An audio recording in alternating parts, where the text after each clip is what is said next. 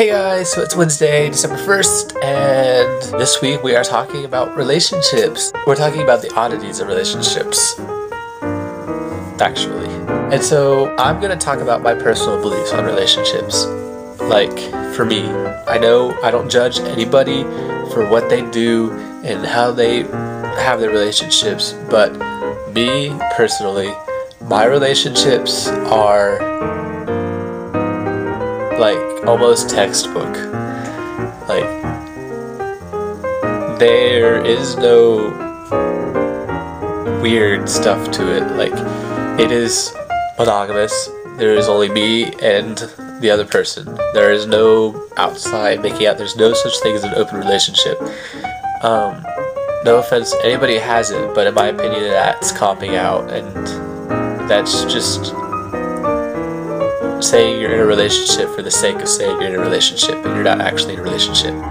In my opinion, a relationship is a lot more than just words. Threesomes, in my opinion, are not okay, because personally, for me, sex is with me and my partner, not me, a partner, and somebody else that he and I may or may not know well. But just thinking about it, it's like having sex with my friends on top of my partner, and it's just awkward in so many levels, and can also lead to very awkward situations future down the road at a Christmas party maybe. Orgies and sex parties also quite odd, but happen quite often. I would never be comfortable doing that. It's like having meaningless sex with strangers, and that's weird.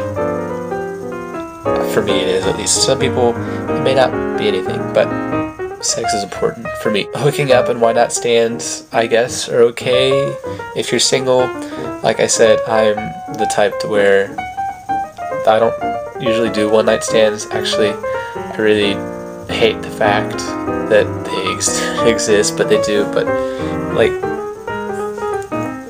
in my opinion, I really like sex to mean something in a relationship.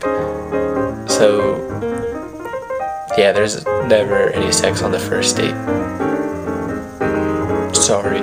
So yeah, relationship is monogamous, and sex actually means something, in my opinion. So that is all I have for you guys this week. I will talk to you guys next week. So until next week, peace.